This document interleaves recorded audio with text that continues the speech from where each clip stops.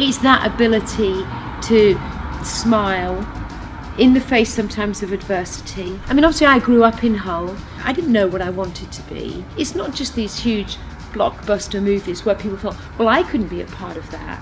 No, there are these fantastic movies too, and amazing British movies that are made very simply, that you can make them, that you can act in them, that you can design them, that you can edit them. You can make the movie entirely on your own. I didn't have anybody, you know, to call upon in London who was going to give me a job. I didn't, you know, simply there are lots of film production companies in the north now. We've got Chris, who's producer from here, who won a BAFTA, who's working out of here. So you just, you don't need to leave the community to make things, whatever you're making.